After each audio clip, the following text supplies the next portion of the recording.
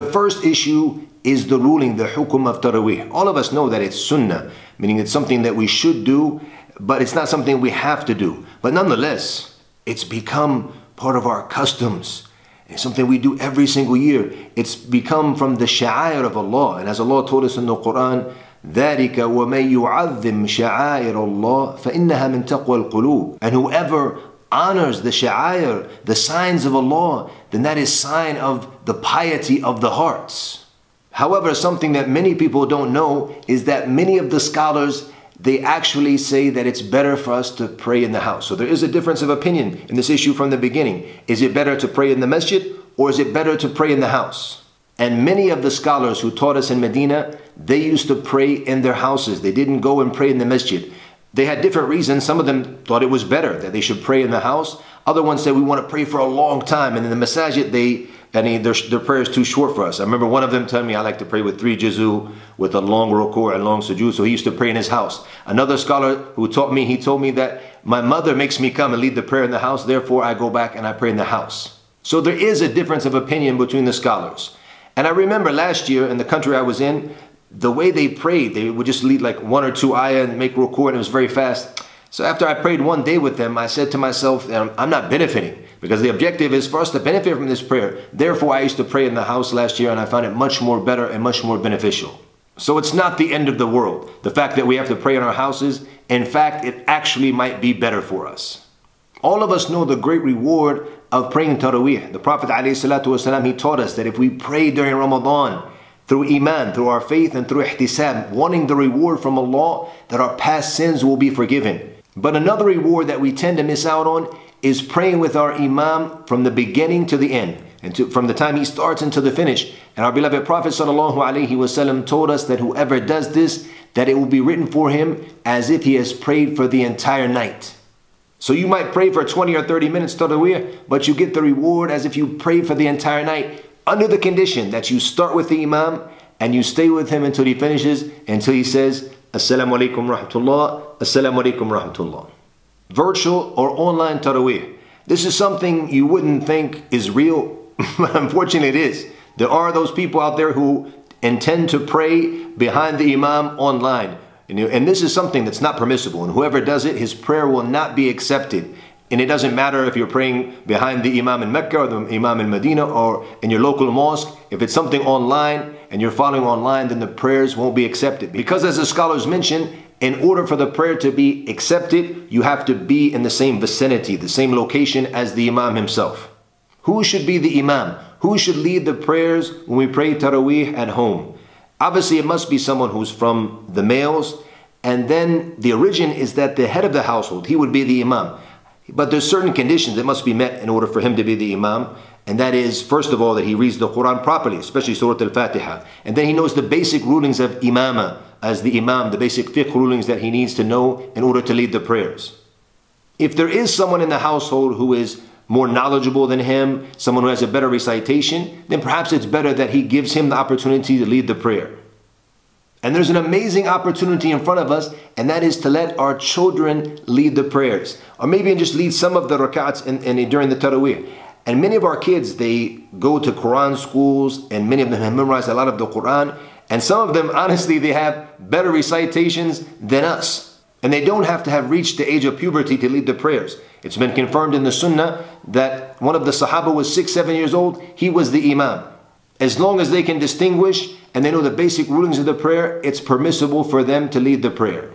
What time should we pray? The time starts from right after Isha all the way to Salatul Fajr. And the best time that the Prophet ﷺ used to focus on, he prayed in all times of the night, the first part, the middle part, and the third. But he would focus more on praying during the last third of the night. However, this might be difficult for a lot of us, especially those of us who have families. So it's probably better that we stick with the original routine like we would do if we were going to the masjid. And that's to pray right after Isha, inshallah ta'ala. But what if someone wants to pray longer, they want to pray more? Inshallah ta'ala, we're going to mention that in a bit. How many rak'ats should we pray? The saga continues, even from home, 2011. Even though, subhanAllah, each year we have an issue with this, the hadith are very, very clear. The Prophet ﷺ, he said that Salat al-Layl, the night prayer, is methna. So if you want to pray 20, If you want to pray 36 like they pray in some countries, or they used to pray anyways, it's permissible, no problem.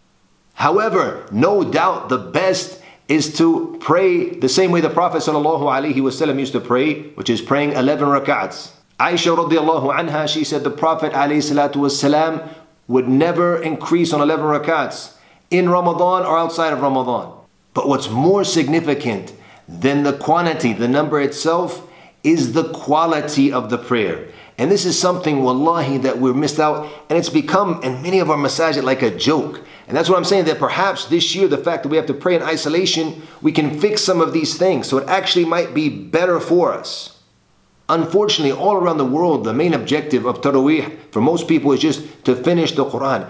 And no doubt that's something important. We're going to talk about it in a minute, inshallah. However, is this the true objective of the prayer?